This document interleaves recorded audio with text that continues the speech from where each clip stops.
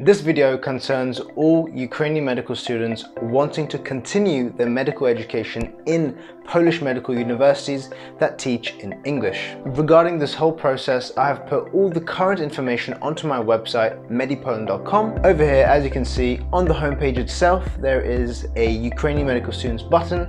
Click onto that and you come onto this page right here, which is where you have all the information. Now, this page is going to be constantly updated, so make sure you keep an eye on it from time to time. So far, only 3 Polish medical universities accept transfer applications from Ukrainian medical students, and those are Olsztyn, Warsaw and Wrocław medical universities. I have spoken to all the other Polish medical universities, and so far they have responded with that they are still dealing with the process. They aren't taking in applications at the moment purely because they are waiting for confirmations from the Polish government, as there are so many regulations and schedules and laws that have to be shifted in order to allow this whole process. And this is also a very new process for these Polish medical universities, and so they're trying their best to try and accommodate new students. However, there is one Polish medical university so far, Łódź Medical University, that are not taking any applicants at all because they are full. Now, all the information I said is the information that I have collected so far, and all of this can change within the next few hours or the next few days, so hence that's why all of this information will be updated on my website. And finally, I have put a bunch of different links to different organizations and charities